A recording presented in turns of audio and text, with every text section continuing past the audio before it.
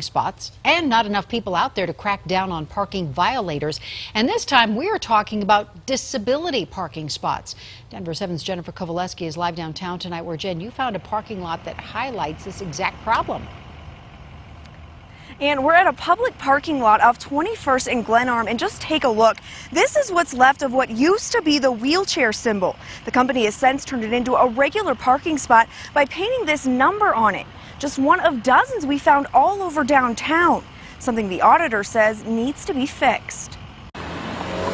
When it comes to disabled parking in downtown Denver, the city auditor says the system is in desperate need of repair. There are many times when I consider going to a place and just think about the parking and just decide not to go at all. Auditor Tim O'Brien found 65% of the parking lots they reviewed didn't have sufficient disabled parking.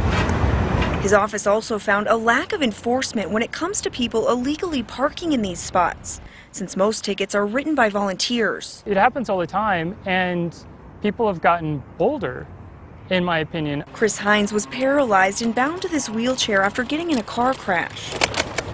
He's since become a disability advocate and took us to this parking lot off 19th and Logan, where we could see the problem firsthand. It looks like here used to be a disabled parking space. There appears to be some leftover blue paint and a spot where the disabled parking sign used to be. Just seems to me that there's a systemic failure here. The auditor also found some businesses are getting away with painting over these spots because no one checks up on them. I think it's dishonest. I think it should be enforced enough so that people are deterred. A reality people like Hines are having to live with, but now hopes might finally change. I see this as an opportunity for Denver to get back into compliance.